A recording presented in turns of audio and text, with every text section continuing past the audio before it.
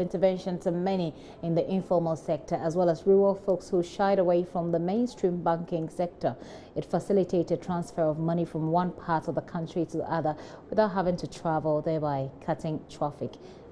Oh, I'm talking about mobile money transfer. Call it anyhow you will. Mobile money. Vodafone or Tigo Cash or Airtel money. But today, mobile money vendors are the target of armed robbers and cyber fraudsters. Last night, armed men stormed a mobile money vending shop in Wale Wale, opened fire and killed one person. 2 others were injured. Police there are on the hunt for those killers. Now, the Wale Wale attack is not the first, with most mobile money vendors predisposed to robbery attacks. We have had 2 of such stories for you this afternoon. First is the account of a man in Kaswa. We brought you that story some 2 weeks ago, and then we'll follow it up with an interview with a mobile money vendor here at Kokomimle. Florence Sakwa. Okay. Kaswa Akoli, this is Kaswa Akoli, and we came here on Sunday to work. That was around 8 to 9. We were about to close, and one of our madam's daughter went out. So he went to see a friend and told her that, like, we are closing. Not knowing that the people around were just watching us, monitoring us to see what is going to happen over here.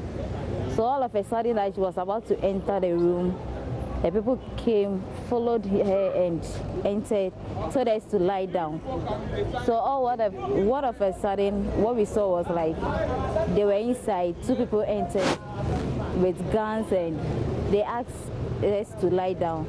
So we also lied down, asked what they said, and they took whatever they want to take.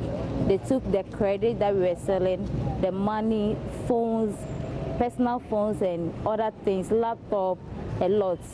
Even remote, they even took a remote. They even took baller that we've even packed. For the credit, it's almost, let me say, 25,000 credits that we went for it on. 1,000, yeah, Ghana cedis. Okay, so say, yeah. So for the credit, how much? It was 25,000 Ghana cedis that we went for it on Saturday, so that we can sell it Sunday and Monday. So Sunday we couldn't even sell more than what we want to sell. So the next day, the Monday that we are coming to sell it, and they came to steal it on Sunday evening around 8 to 9. Wow. How do you feel living in an area like this? Are you scared? Are you afraid? Do you get afraid? You have to close early enough because of what happened? Yeah, because of what is happening, we need to close early. And one thing that what happened was, like, there was noise around and some people were just playing music that is very loud that we cannot even, when someone shouts, that you cannot even hear from. People were shouting, but because of the music, we couldn't hear anything. Are you afraid living in this community? Are you afraid? Oh yeah, we are afraid. Or we can hear from other towns that they've killed people, they've shot, people cannot even walk again. People have lost people's life, and we are even afraid to stay here. Well, one night after closing from work, as I stepped out, I was having my bag, and they attacked me. 3 motorbikes with 2 people seated on it, yeah, each. So when they attacked me, they took my bag and they speed off with the money. Yeah. Were they armed? They were holding cutlass, big machetes, About how much were you holding that day? It was a large money, yeah, almost about 30,000. Yeah. That was the last incident. I've been attacked about some years back, 2, 3 years, 4 years. Yes. I think that was the 4th time I was robbed. 4 different times. So were they all in similar ways? Yes, they are the motorbikes. They come with motorbikes. Yeah. This is very similar to what happened in the northern part of Ghana just yesterday. Tell us, since last year, have you beefed up your security in any way? Oh yes, I've beefed up the security, yeah. Yes. And do you think it's working? Oh yeah, it's working. It's working, yeah. It's really working, yeah. But only that I would suggest maybe if the police can also come in to help us, because we are doing some of the work of the banks, although we are not doing all, but we are doing some. They can also come in to support us.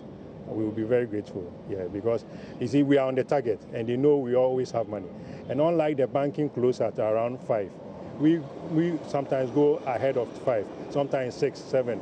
Some people also goes to, although it's not good for us to be doing at night, but Because of business. Business. You see, sometimes workers come to do business after they close. Maybe he has to send money to somebody, but because of his work schedule, he suggests to do it after 5.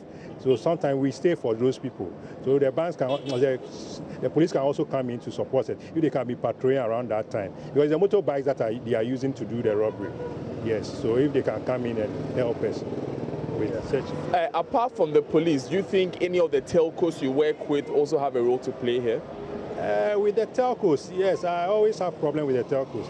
You see, concerning this work, it's not only about a robbery. There are so many theft incidents happening in the business. There are so many theft incidents. You know, people scam people through this mobile money stuff. Yes, and even some of the customers that comes here, and when they come here, because they know they can get numbers from here, they take numbers from here and they call those people, they mistakenly send money to them, but they should resend, you know. So the telcos can also come in and also help, because they are handling the transactions, you know, the movement of the money from one end to the end. They are handling that. So they can also help with that. You see, so that when there's an incident like this, people are being scammed, they can track the number, get hold of, because it's on the rampage, it's going high too much. Every blessed day, they are scamming people on the platform. Yes. So the telcos can do so, yes.